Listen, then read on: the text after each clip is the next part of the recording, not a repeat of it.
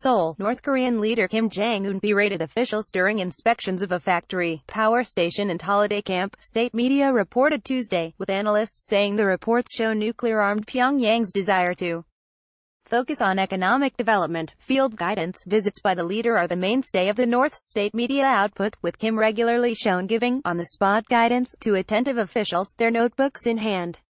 After his latest tour to North Hamgyong province, the Rodong Sinmun newspaper doubled its pagination to 12 and devoted 9 of them to the trip.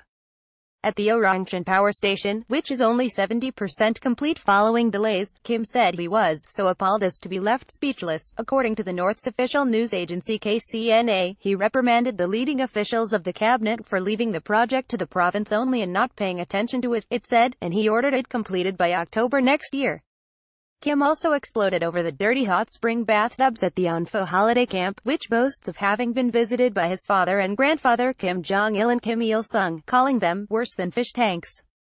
In reports of Kim Jong-un's latest tour to North Hamgyong province, the terms and scale of his denunciations of officials were unusual. AFP, KCNA via KNS criticism of officials is not unknown on field guidance trips, but the terms and scale of Tuesday's denunciations were unusual.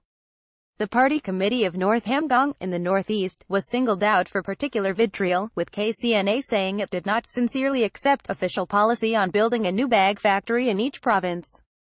Instead it offered shabby rooms in an existing facility for bag production, and thus caused great anxiety to Kim Jong-un. The supreme leader pointed out that the provincial party committee is working in a perfunctory manner, it reported, adding witheringly, the committee has no revolutionary spirit. Professor Yang Moo-jin of the University of North Korean Studies said Kim was sending a domestic and external signal that the North was focusing on the economy after his Singapore summit with President Donald Trump.